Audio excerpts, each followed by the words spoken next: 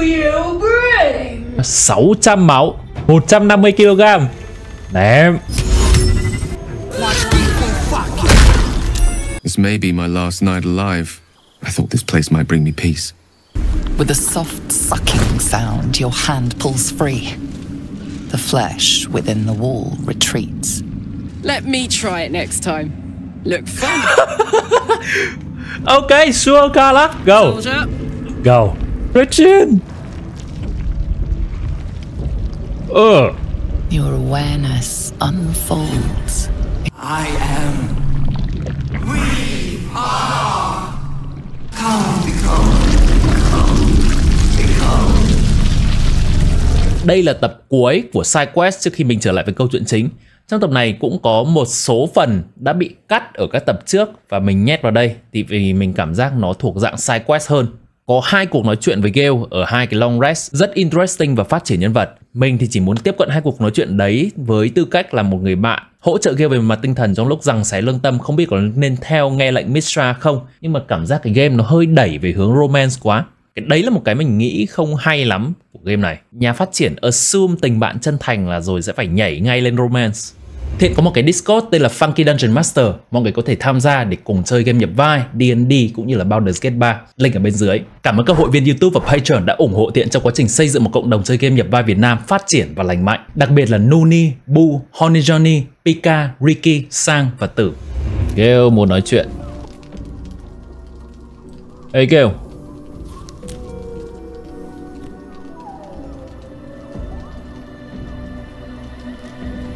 Đấy có phải là Mistra?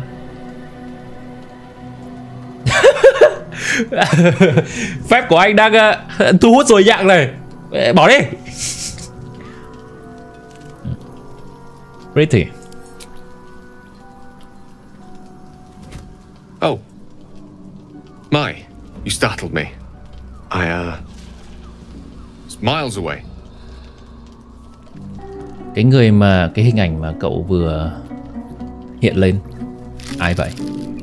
Một người mà cậu nhớ chăng? Someone I miss and lost, I suppose.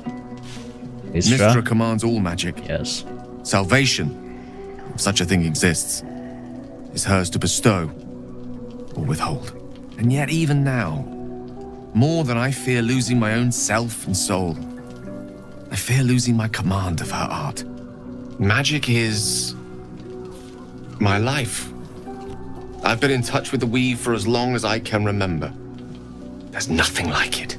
It's like music, poetry, physical beauty, all rolled into one and given expression through the senses.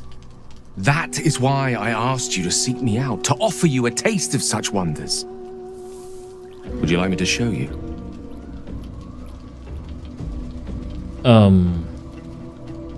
Tôi cũng có phép thuật mà, nhưng phép thuật của tôi là từ Mizura. Sure. Sure. I'm in the mood for some art. Sure. Nè, chỉ tôi cái thứ nghệ thuật đó. Then follow my lead.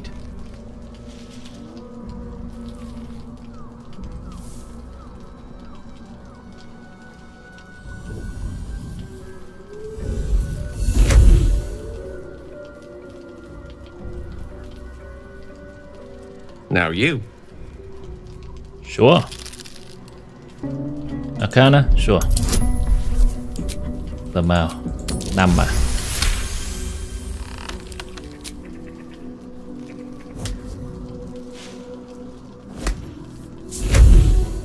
Will cũng có magic mà.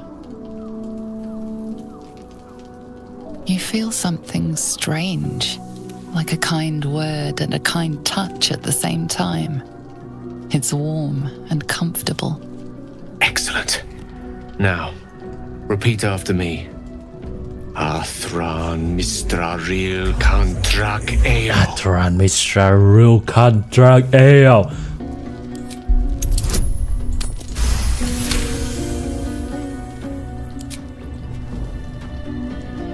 Suddenly, the scent of rose water and a sense of well-being. A sliver of weave that tastes sweet on the tongue.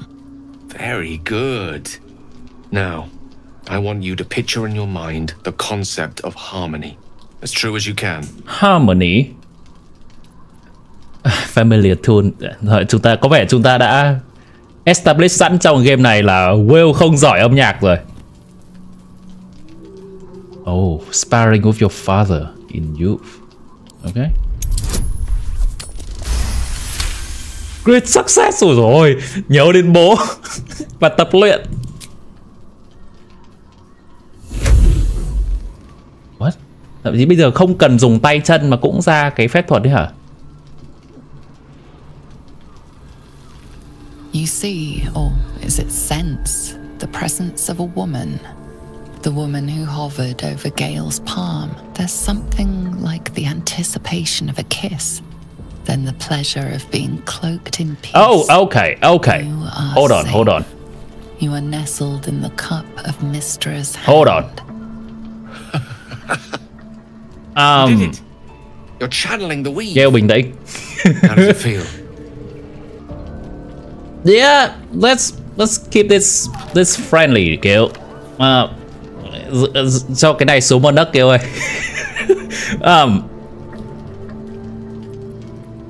Okay, effortless.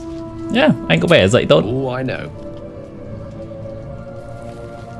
The weave connects you. The moment feels intimate.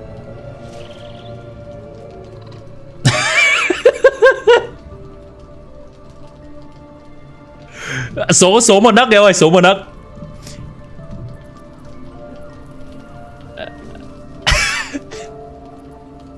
Có vẻ là đây là một cái kết ổn cho một cái trải nghiệm nghệ thuật. Đến lúc chúng ta dừng lại rồi.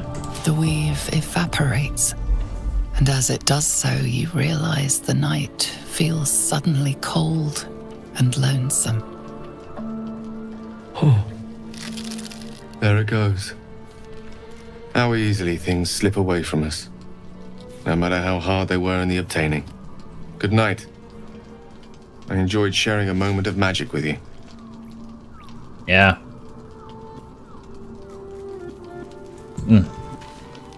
Cảm ơn anh. Gale à? Anh rất tốt.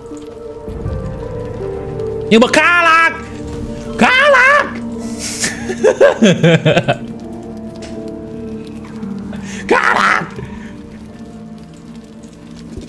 Cô có muốn thấy phép thuật không? Trái tim này đã bị lấy rồi, Gale ạ.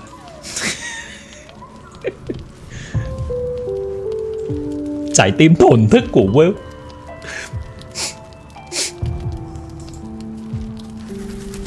Hiện giờ là technically trong game chúng ta vẫn đang trong cái relationship với Shadowheart. Nhưng mà cho đến giờ canon đúng câu chuyện, Wyll bắt đầu có cảm thấy gì đấy với Karlach. Karlach giống như một tia hy vọng trong tất cả sự đen tối này, là một điểm sáng cho Wyll cũng như tất cả mọi người đồng hành. Good evening. I'm here on behalf of Gale of Waterdeep. He wishes to extend you an invitation for a private conversation in a more suitable locale. Mình nhớ cuộc nói chuyện gần nhất với Gale.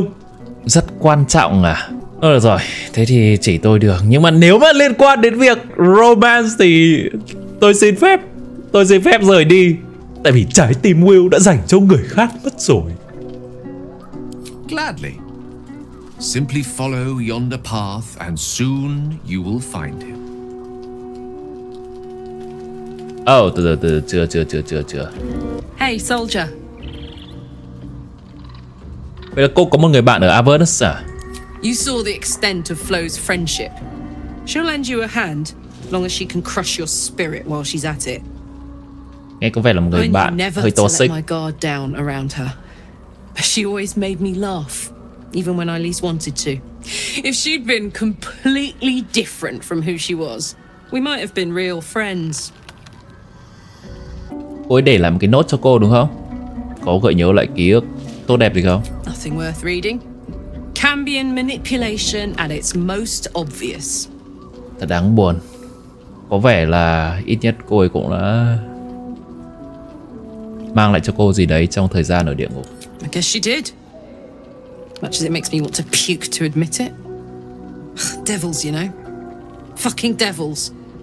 They really screw with you, don't they? Thì mình cũng muốn tò mò nghe Karlach sẽ nói gì nếu bảo là cô cũng you have a friend in me. Nhưng mà cảm giác nói câu đấy nó hơi cheesy, nên là lúc nãy mình chọn chưa nói vội.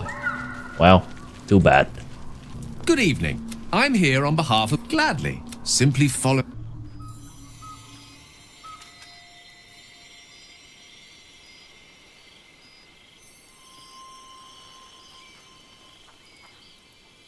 Anh bảo có việc quan trọng cần tôi.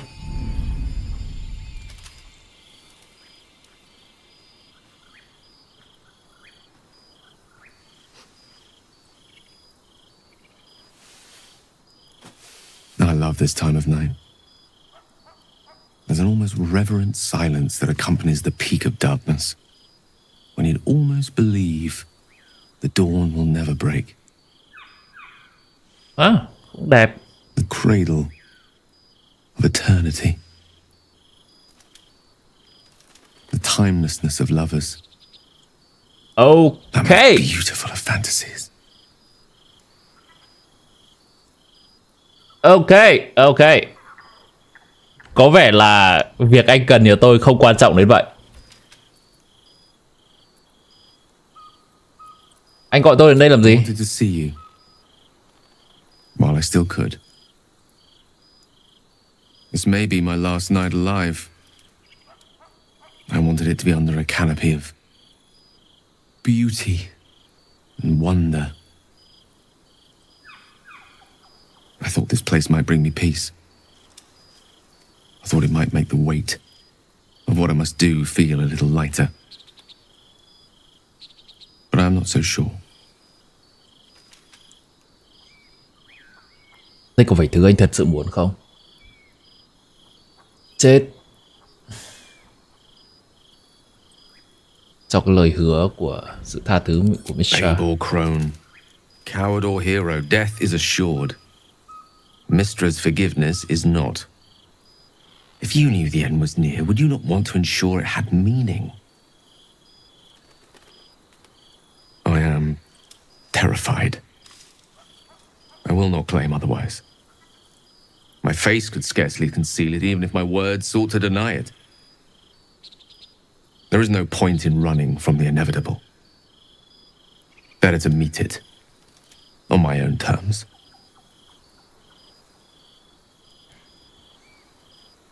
Anh không biết nó có phải thứ không tránh khỏi không? Chúng ta chưa biết nó có phải là inevitable không mà. Tại sao anh chắc nó inevitable như vậy? I can feel it. Ever since we set foot in this strange, corrupted land. The closer we get, the heavier my own heart Đấy chỉ là cảm becomes. giác thôi mà. Stay with me a while, will you? Day will come all too soon, even in this place. Tôi nghĩ là anh cần thời gian suy nghĩ một mình.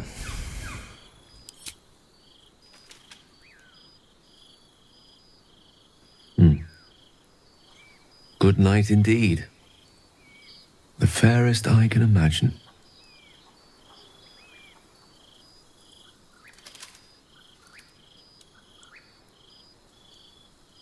Gale muốn nói gì sáng nay à? I was hoping to speak to you, as a matter of fact, about the night you were kind enough to keep this melancholy wizard company. Ok, anh muốn nói gì? I wanted to thank you. I was sinking into a dark place, but you reminded me there is still light in the world, if I should care to look for it.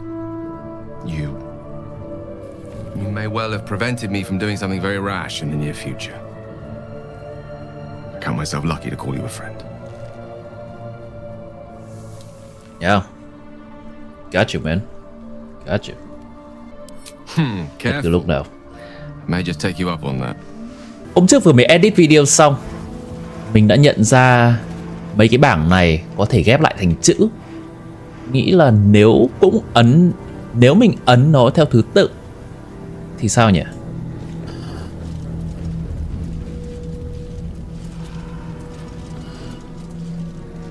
Our Lady Earth. What was that? Ok, thì có nghĩa là nice. Mở ra. Not even a whiff of cursing here. It's nice to breathe easy. Trong vùng này không có lời nguyền. What am I to do? Defender of the people. Best foot forward. Đây. Do you accept Shah's test of your intellect? Intellect. Intel saving throw. Nah. Like. Do you think yourself wise enough to be granted Shah's blessing? Wisdom. Wisdom để Shadowheart. Wits and blades always sharp. Do you think yourself wise enough to be granted Shah's blessing?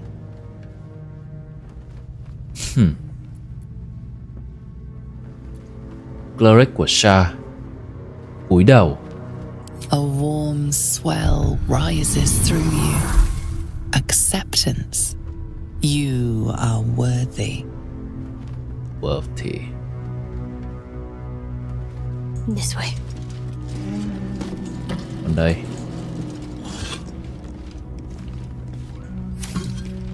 Do you accept Shah's test of your intellect?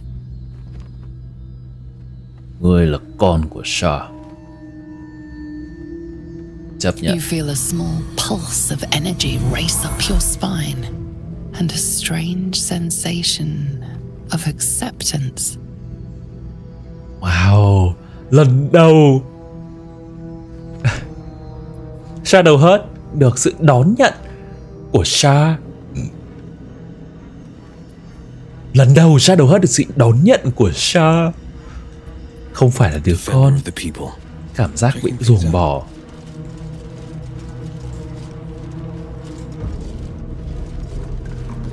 Đây nữa. There's no time to waste. This way. Are you bold of heart and sharp of tongue? Can you turn any and all to the Dark Lady's cause? Cleric of Shah. Confidence surges through you. You feel like there is nothing you can't do, no one you can't win over. The statue seems to agree and approve. Owning the darkness.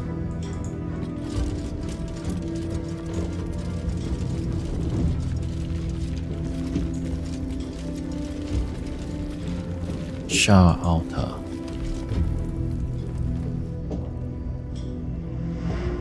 An altar to Shah. It appears to seek prey and a blood offering. Your blood.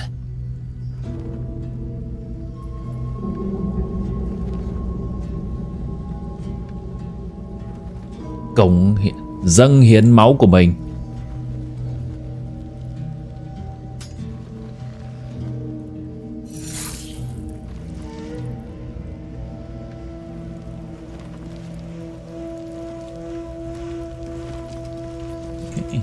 The potion. Shah cho potion. Shah là potion giao là. And I'm off. Scroll blind. Scroll revivify. Ritual Dagger of Shah. What's next, I wonder?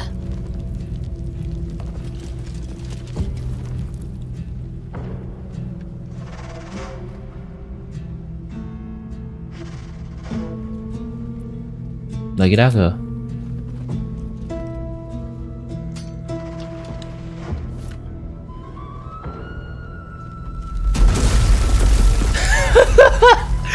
Mình đã có cảm giác gì đó không ổn. Ritual Dagger of Shah. Oh no. Necrotic Radiant. À, Necrotic Radiance là do tự mình. Gì đây? Sentinel AC 14. Aura Protect. kháng mọi loại đam, nhưng mà vulnerable với Radiant.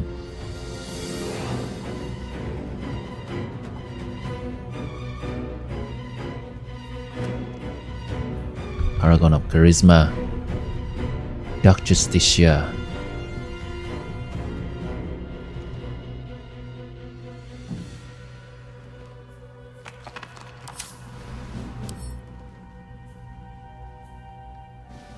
Saving throw still takes half, but affects no additional. Paragon of Intel, Sentinel của Intel.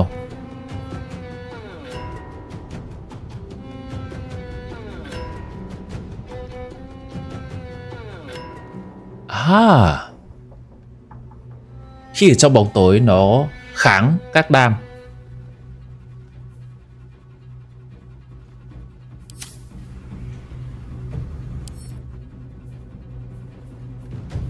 Paragon của Wisdom.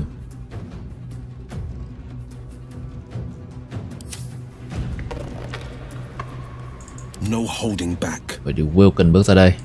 Ready for another round? I'm ready.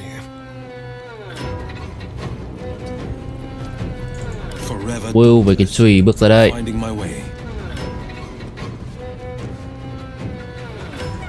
Và Astarion có thể đánh.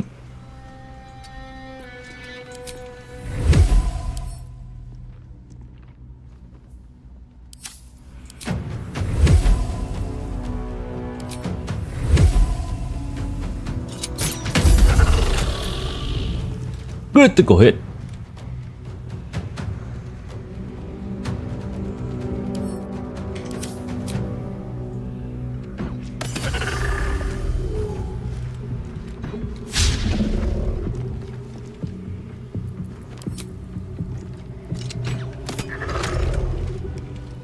Easy clap.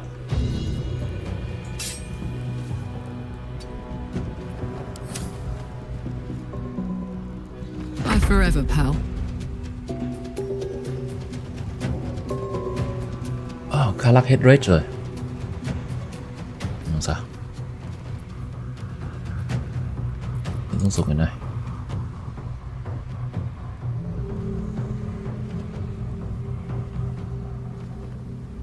Well, well. Look what we Radiant. What? Smite melee. Reckless. 5.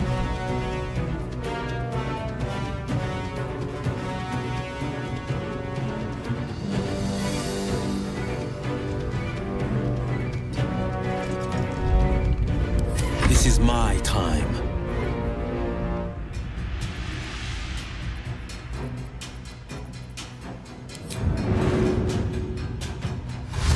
Bị dash tốt hơn Making my move. để khiến nó không bị resistant vào đam nữa.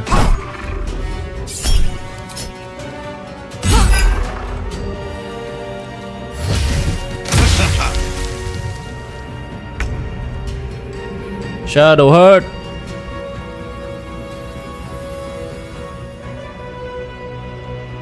Có cần phải Spirit Guardian không nhỉ?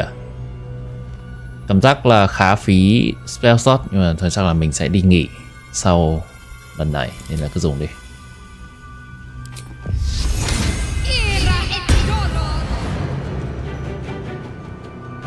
Got to move.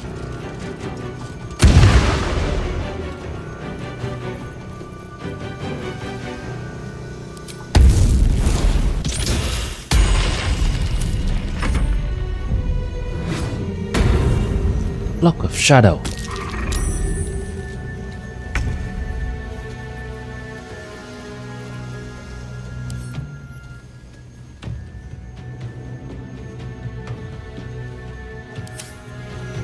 No holding back.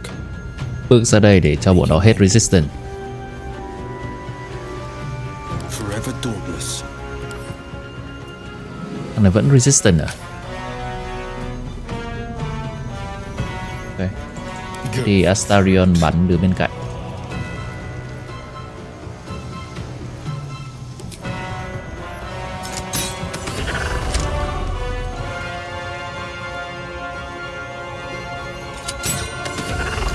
Toàn crit thế này.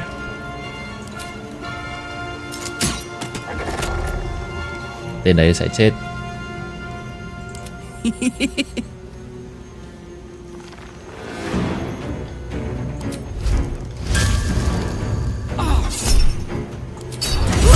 Trời. Yeah, no resistance.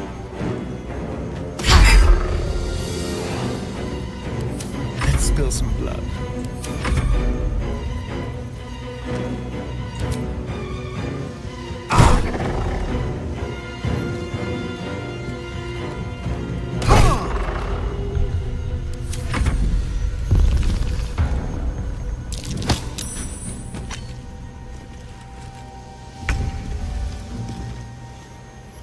Chết. Boom. Boom. Save rồi. Second flame.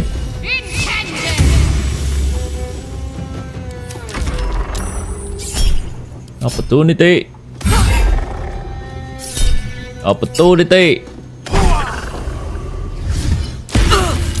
Oh, nó cũng chơi Spirit Guardian luôn ạ.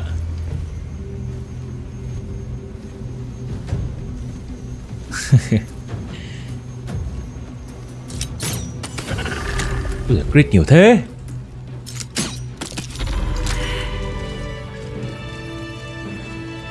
What now? The pride of the gate. Chúng ta còn việc gì ở đây không? Toll House.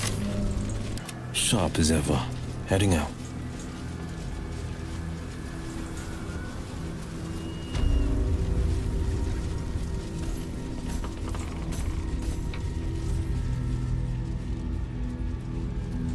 There for the taking. Give it to me now! Inspector memo. Tasteless and cheap.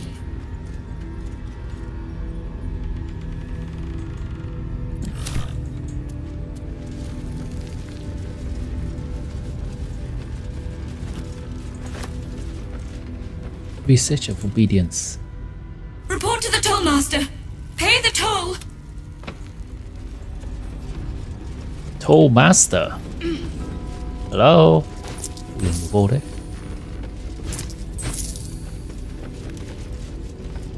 Traveler's chest.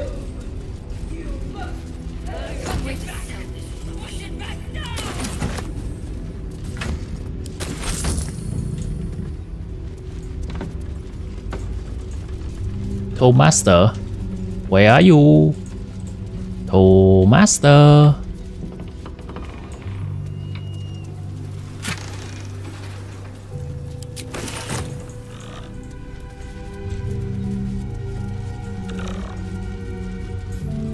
At least it's worth more than their lives. À đây rồi. There you are.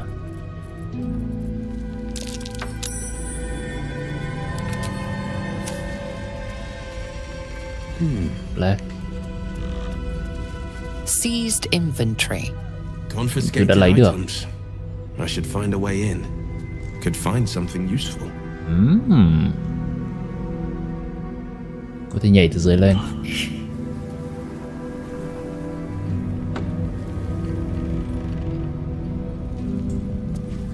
Nothing about Ew.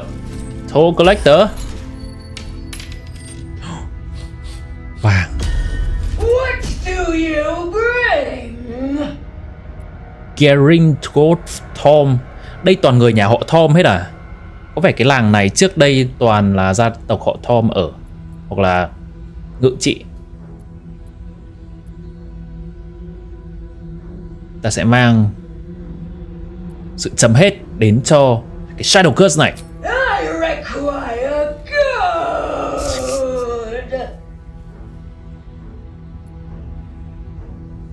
Trông có vẻ ngươi có đủ mà. No. You must pay. Nếu ta đưa ngươi vàng thì ta có gì lại? You can pass, but first you must pay.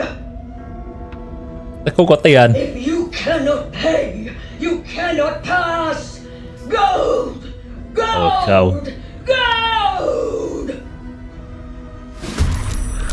Whoops. Ok.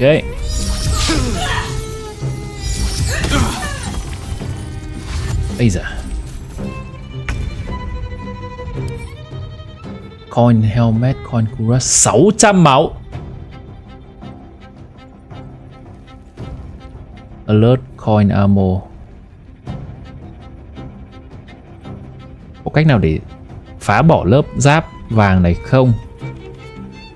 Fast hand, additional bonus action. Không thể bị control undead. Khó bị turn. Put him up. Interesting. Để giết mấy con bé chắc vậy.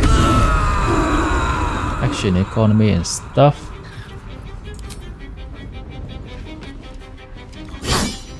Invulnerable.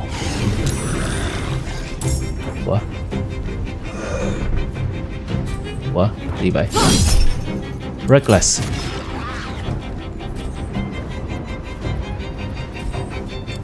Holding back. Spirit Guardian, bọn này có kháng gì không? Không phản đam Radiant đúng không? Tốt.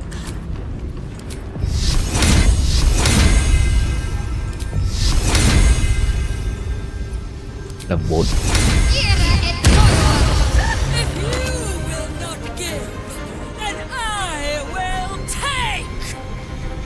500 máu. Giết mấy con đầu lâu bà này giảm máu à? Ok, đầu lâu đâu? Đầu lâu ở đâu? Đầu lâu ở đây.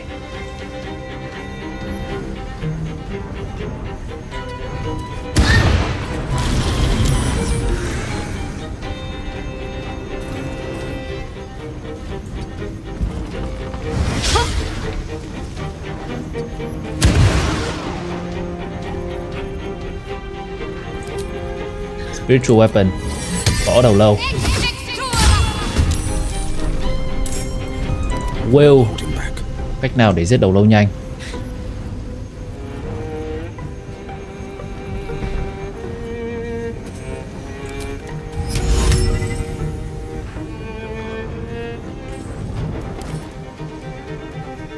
Telekinesis.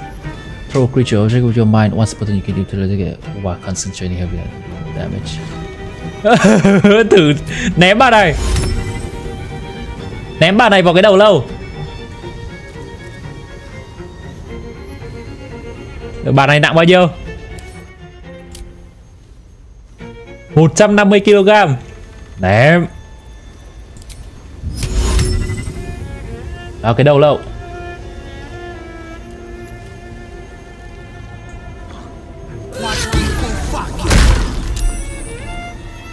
Ủa? Không gây đam. Rồi. Chui vào trong này. I'm ready.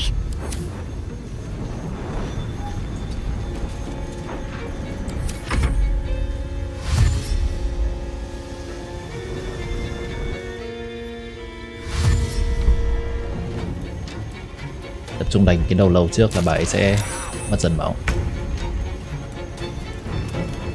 Gõ. I am fury. I am death. Ném.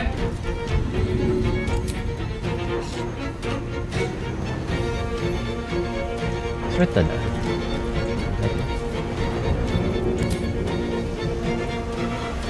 Quá tối. Sao?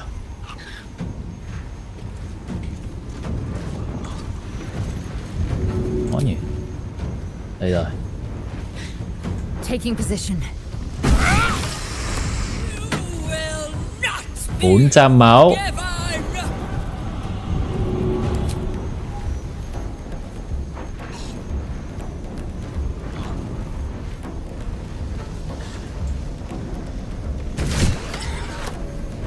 Action search lên.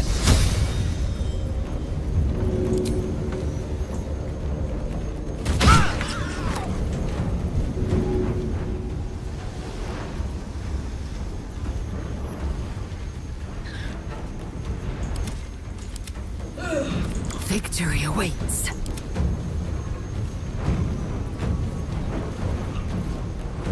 Con này chưa có turn. Con này bao giờ có turn? Con này cũng chưa có turn. Thế thì tập trung đánh con này. Nó chết trước khi đến turn của nó.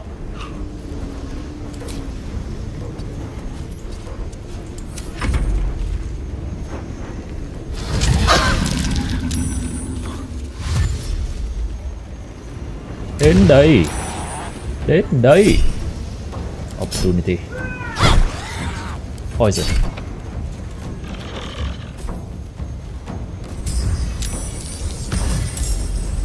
Bà cũng có vũ khí. Coin halberd. What should I do?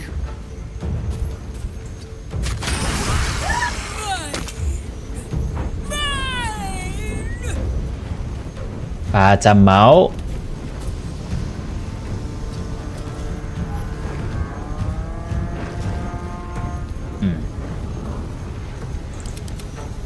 Có. Big miss không sao. Ready for another round? Sacred Flame.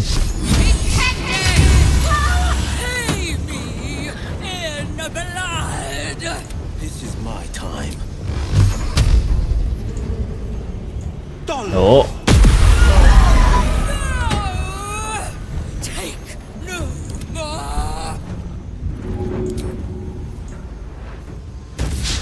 Ồ, chưa nằm à? Nằm.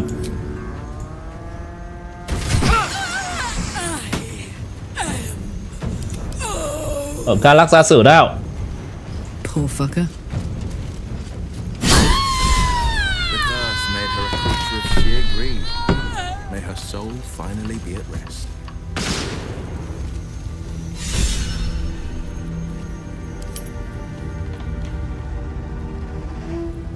Assume nothing. Sharp as ever. Black its will be done. Con mắt đấy, cái cơ chế của nó hay phết. One true way. Lúc đầu là mình không hiểu là làm thế nào mà giết được bà nhiều máu như vậy. Nhưng mà dần dần nhìn rồi có thể hiểu ra là đây là những thứ mình có thể làm để bà ấy mất dần máu đi. Kiểu một cái combat như thế mình phải động não một chút, dù chỉ là một ít thôi, nhưng nó cũng làm cái combat nó mới mẻ hơn. Enough waiting. I crave blood. Hiểu không? Tất nhiên là mình vẫn có thể nhảy vào đánh con boss, nhưng mà đánh thế thì bất lợi cho mình. Nên đánh mấy con bọn minion trước.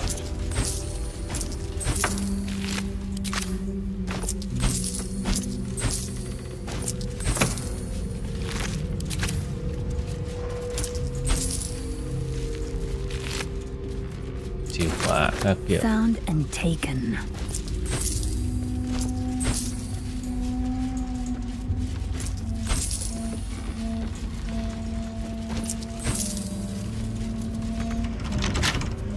Wow.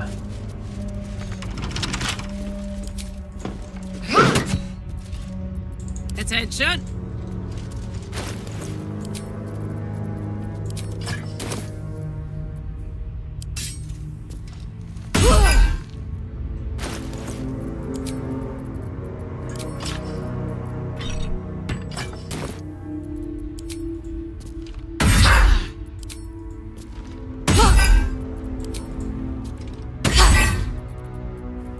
Where am I needed?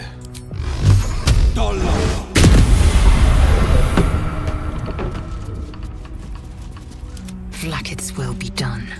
Quickly then. Black's will be done. Thực ra câu này có hai nghĩa. Thì Black's will be done nghĩa là những cái thứ gì mà Black's muốn sẽ được làm. Còn Black's will be done nghĩa là bà Black's toi đời rồi. Đâu, đây. Và câu đấy mình nghĩ là cần được update, tại vì đấy là một câu thường Lae'zel thường hay nói khi di chuyển. Đáng ra sau khi Lae'zel không còn theo Black's nữa thì câu đấy nên được đổi thành câu gì ở khác. This'll do.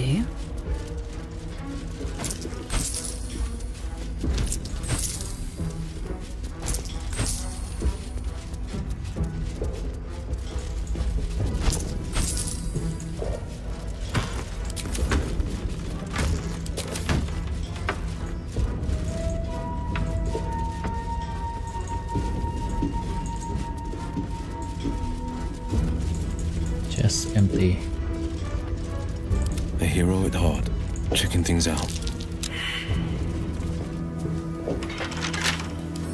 Topic. One does. 30 à? 30% được. Thôi, chịu. Mọi người có perception thấy gì không? Something over there. Please read. Đọc đi. Nếu mà bạn nhìn thấy cái safe này, tôi ở trong, phải nhốt bản thân ở trong để tránh shadow. Không có vàng đâu. Nếu bạn nghĩ giết tôi, Nếu bạn định giết tôi để lấy vàng, tôi không có gì. Tôi chỉ còn 3 cây nền với tôi thôi, nên là nhanh lên. Oh no. The heavy door grinds open. The combination worked. Chắc người trong này chết rồi.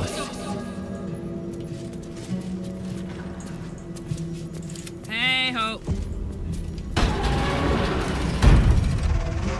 Wow.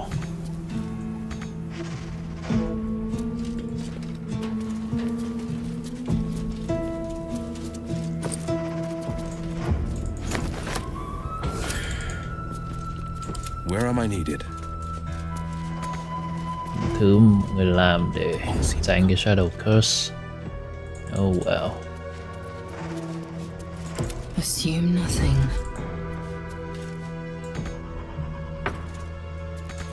You serve my purpose. Keeping quiet.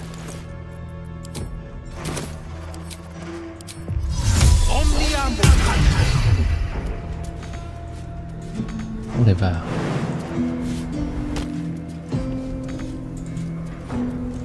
Okay. 2 steps at a time.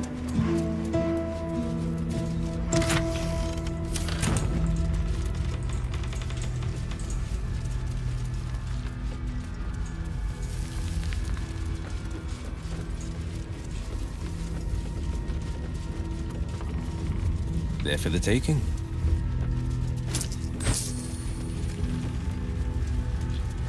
Đây cũng có một cái khác.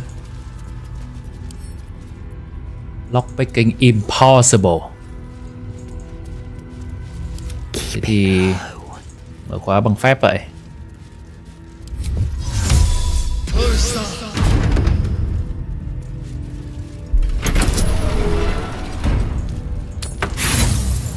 Không cần.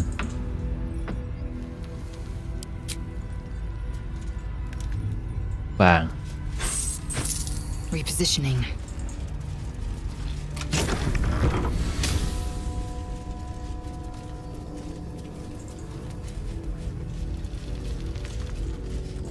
Worth examining. That might be worth a look. Iron Vine, sure love. The hit by a melee attack is piercing.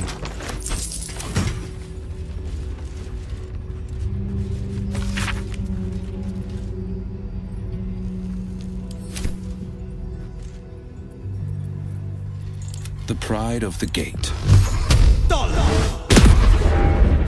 Keeping pace.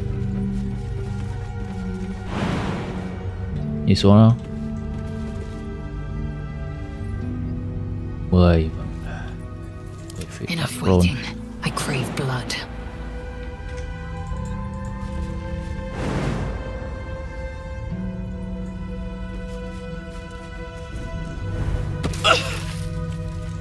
Without delay. Đây ra điều mình thôi. Reaction.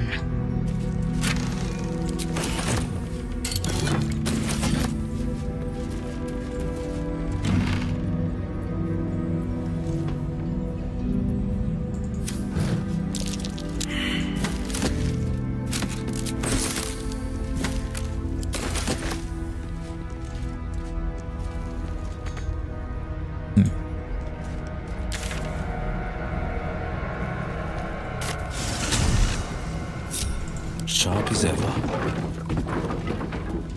One move ahead. Cuối cùng là mình muốn vào trong căn phòng này thì ra đây.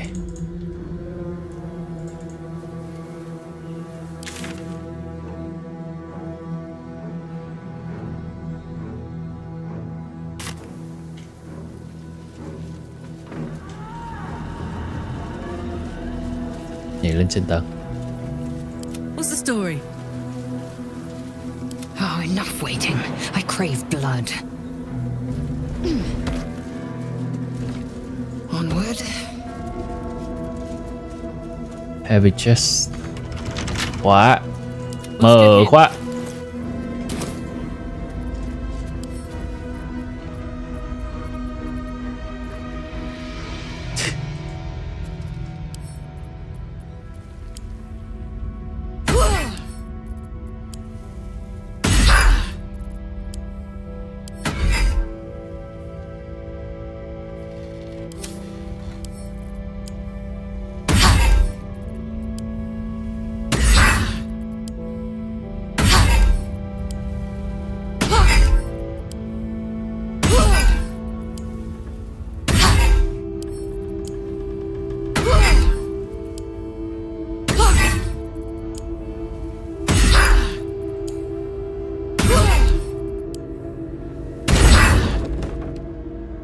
Fire hurt. Fire hurt. Thờ Seluna. Red X cộng 1. Scroll color spray.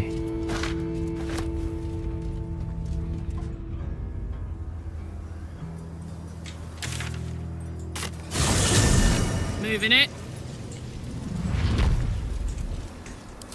Xem tất cả những đồ mình thu thập được nào.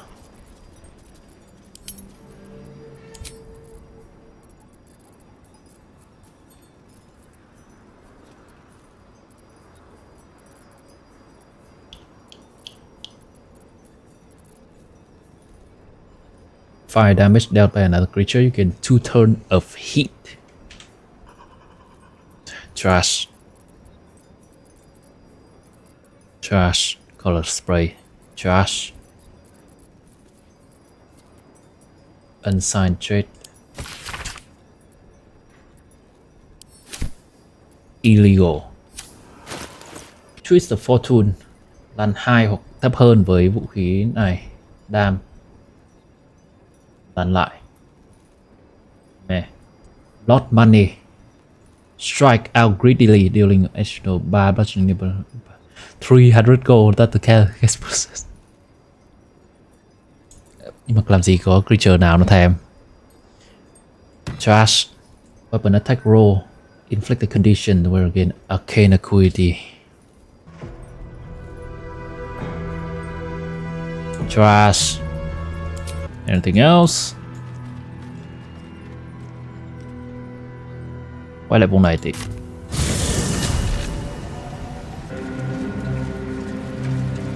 Like it will be done.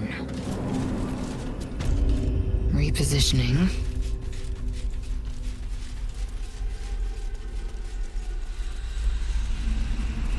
có bắt này Karlach không tiện làm người đứng tanh lắm nên sẽ để cho Lae'zel đứng tanh.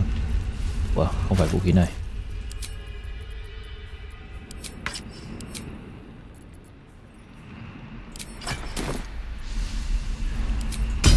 Lấy vũ khí này và ra đứng tanh.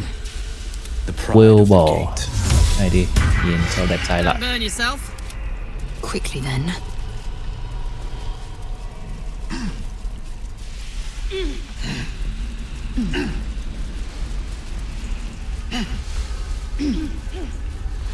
Yeah. Nhớ là đây có một cái combat mình bỏ qua.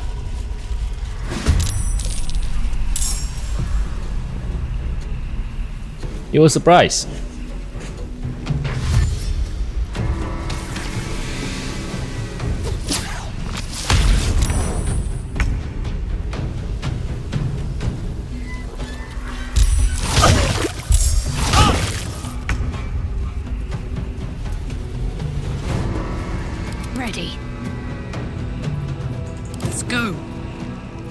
cook with fire, baby.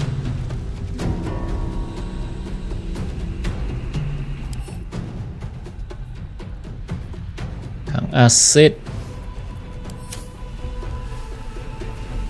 Karlach hết rage rồi à?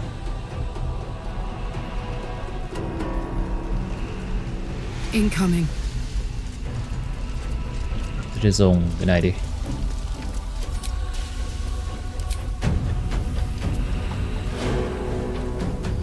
Về lên.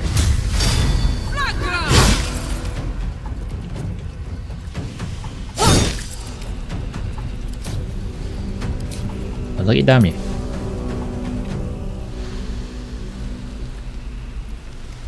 Nó kháng đam à? Nó kháng slashing. Ok. Đáng ra mình phải cầm bludgeoning.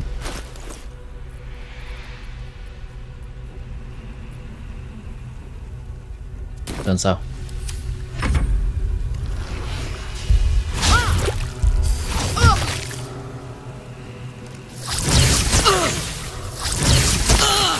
Bây giờ càng thế.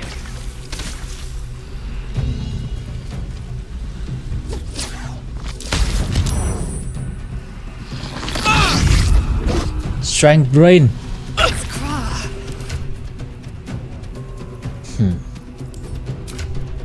Còn 15 strength.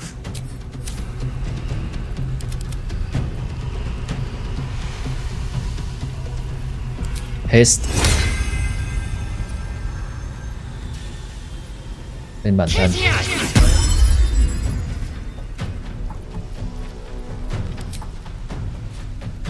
Gõ con đại.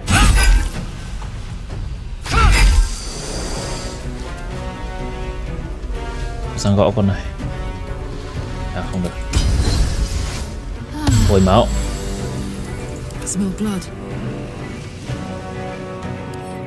Thằng này kháng gì? Không kháng gì. Có bleed được không?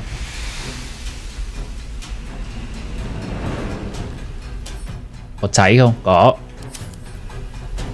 Thế thì đánh cái này vào nó. Reckless. Không. Đã advantage sẵn rồi. Thằng này giáp bao nhiêu vậy? 21 giáp. Để tắt cái này thôi. Không thể đánh được như vậy.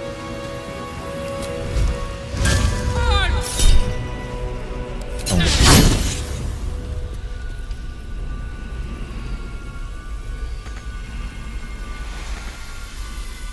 Không được. Lae'zel đừng tránh ra một tẹo. My turn.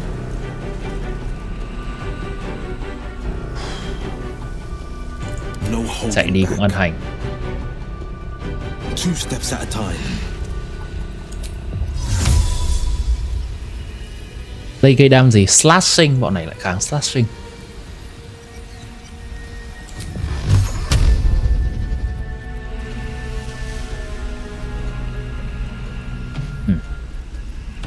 Acid, bọn nó cũng kháng acid. Thôi thà có còn hơn không.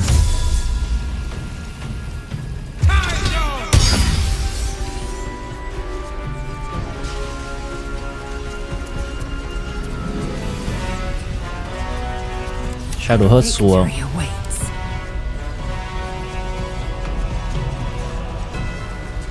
But Spirit Guardian.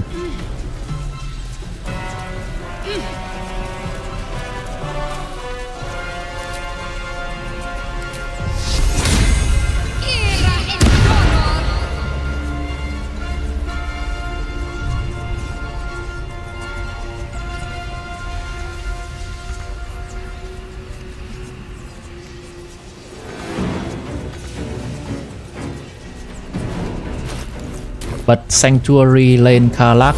Tại Karlach khá yếu rồi. Karlach có màu lên được không? Mình đứng tạm đi.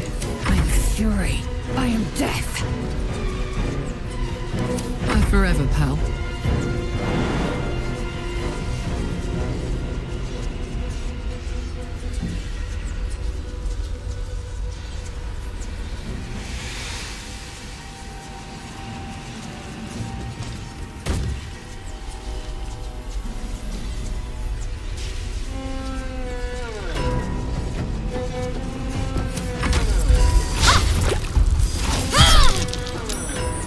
Con này có prone được không? Mình không nghĩ con này prone được.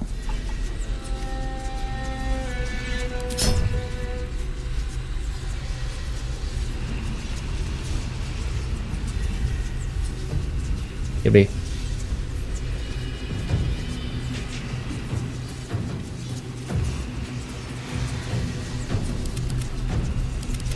Tiếp đi nào các bạn.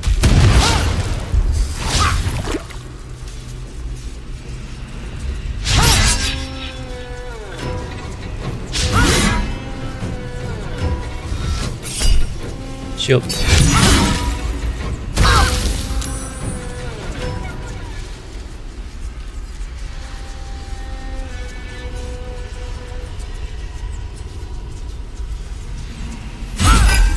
Một, hai, ba, bốn. Shadowheart đi ra là bọn nó chết. Không chết à? Karlach.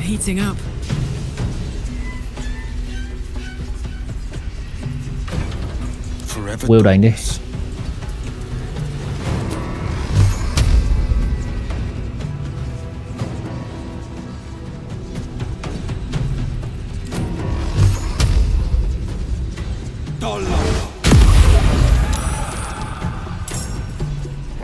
Phát kia được trượt.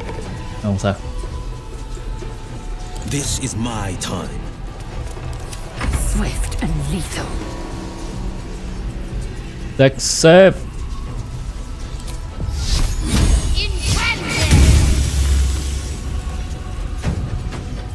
Ủa? Cái ammo chết rồi à? À nhưng mà còn con Shadow. On I go. I'm unneeded.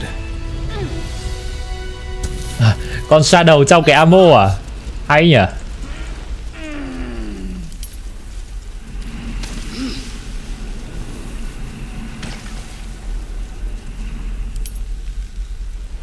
Well, well, well.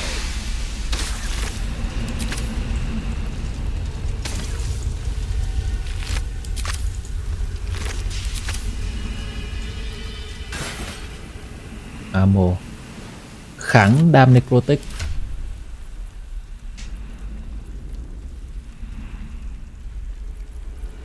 Cũng được. Không có ai để mặc giáp nặng nữa. There we go.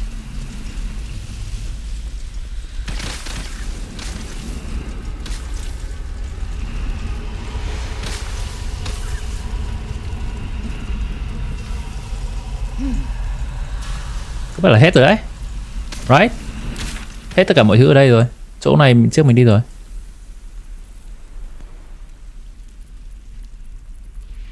Về Moonrise Tower.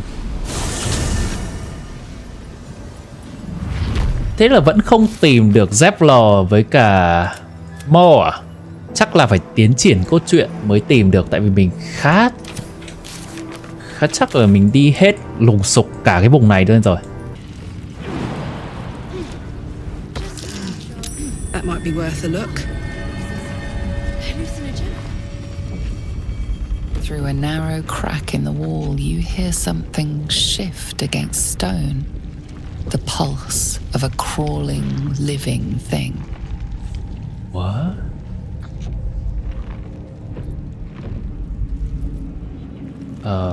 Đấy, từ từ đeo cái vào đã.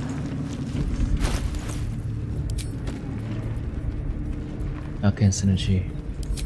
Head and Intellect. Actually đề.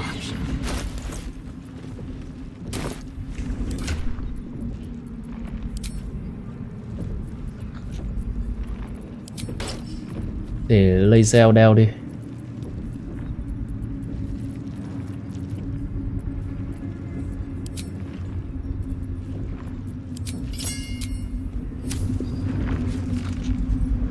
Through a narrow crack in the wall, you hear something shift against stone. The pulse of a crawling, living thing. Có vẻ là cái chỗ bọn Mind Flayer ở đây này.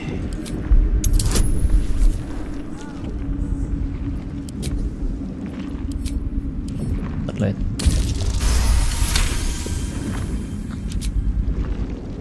You can't quite catch a glimpse, but you recognize this feeling. The same alien presence you felt on the Nautiloid.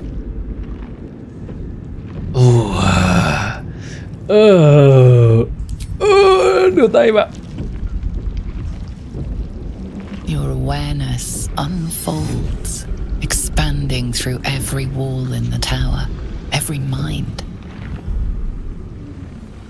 A vast living network extending down into the dark, where something wakes. God. Cả cái ổ Mind Flayer. What now? It's a trap. Tendrils snap like iron cords around your wrist. That presence in your mind looms large, closer now. Kéo ra. Dexterity. Kéo ra.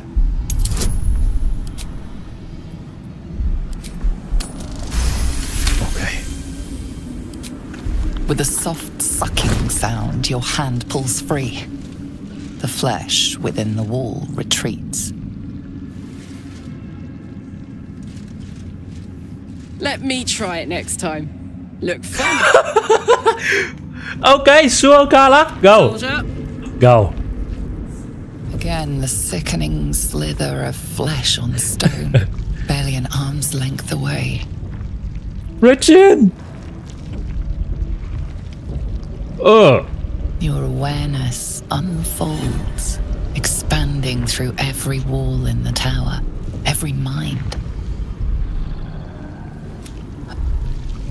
God. What is it? It's a trap. It's a trap. Like iron cords around your wrist. That presence in your mind looms large, closer now. Kiểu như có vẻ là nó kết nối với ổ của bọn Mind Flayer này.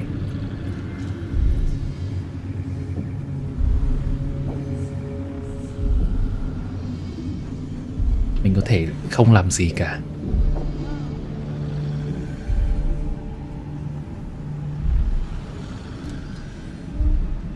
You know what? Try it. Nhưng save trước, đề phòng game over.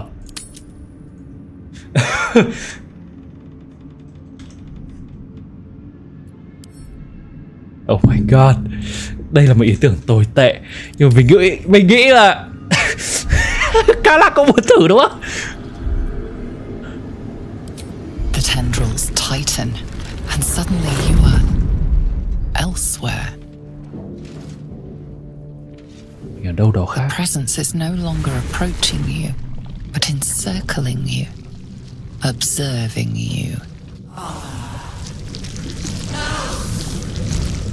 Aberration! Why? What? Who are you? Giọng của Absolute.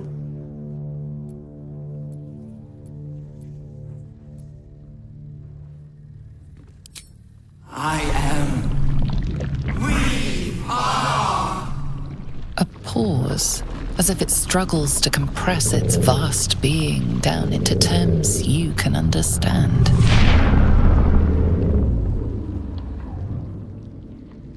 This is the voice they have given me. To better speak to your kind without breaking you. Họ đã cho tôi. I was once a servant of the grand design. Now I'm a slave to theirs. But you are the flaw in their design. The single thread that could unravel everything they've. Họ là ai? Đây là một con Illithid đúng không? Ở đây.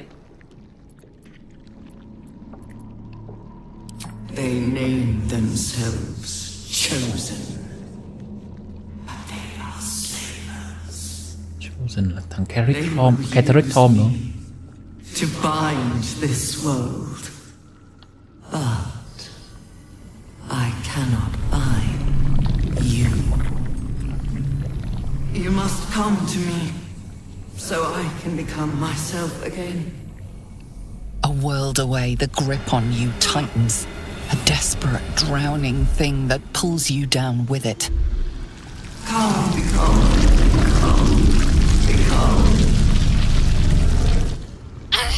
Enough! Break off from that thing!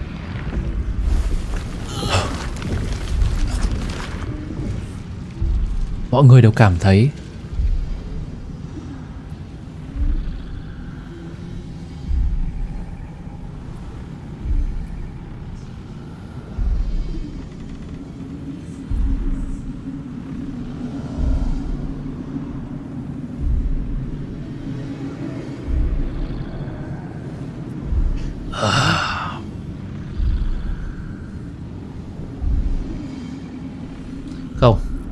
không.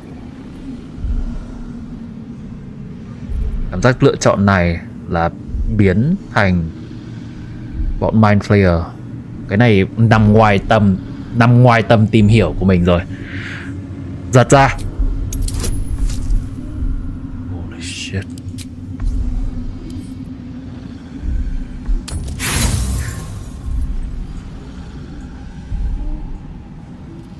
Tan lại. Ok.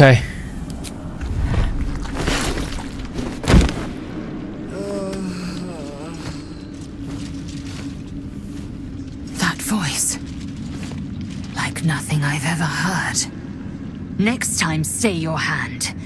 The Absolute may be keen to speak, but I don't share her enthusiasm.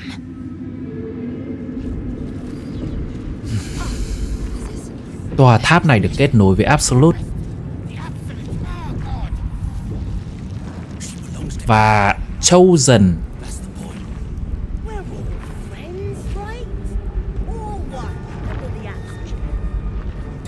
Enslaved Absolute. Hả? Thế ai là thần?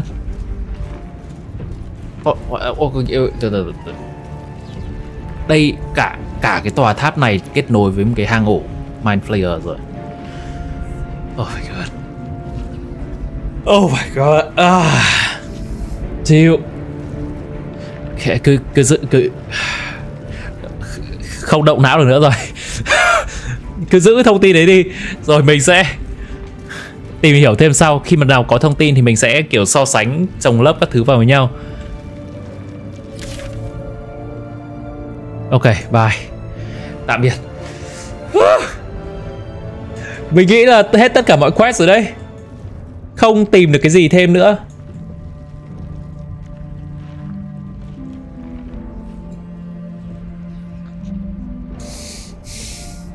Cả vùng đất này hết rồi. Vậy thì lần sau mình sẽ vào lại cái Grand Mausoleum và kết thúc cái tìm một cái Night Song. Người Night Song, chắc là vậy. Jeez. Ok. Phần này của bọn mình sẽ kết thúc ở đây. Mình đã lùng sục tất cả vùng đất Shadow Curse Land này và cố gắng làm tất cả mọi side quest có thể rồi, trước khi quay lại với đền thần cha và tiếp tục tìm cái relic, cái thứ mà hỗ trợ Catherick Tom trong việc bất tử của ông ấy. Trong tập này nhiều thứ quá. Mấy căn nhà xung quanh có người này người họ đều cho mình thêm một chút thông tin gì đấy. Rồi chúng ta tìm được cả cái tòa Moonrise Tower là ổ của bọn Mind Flayer. Có cái giọng của giọng Absolute với tới mình và gần như là nhờ mình làm cái gì đấy, mà vẫn có thể đấy chỉ là cái cách nó nói để nó thu phục mình thôi. Vẫn còn nhiều bí ẩn và mình nghĩ là chúng ta phải tiến triển câu chuyện để biết được tiếp ở phần sau của Thiện chơi Baldur's Gate 3. Cảm ơn mọi người đã tiếp tục theo dõi. Like, comment bên dưới các bạn thích khoảnh khắc nào trong tập này nhất. Subscribe để không lỡ các tập về sau.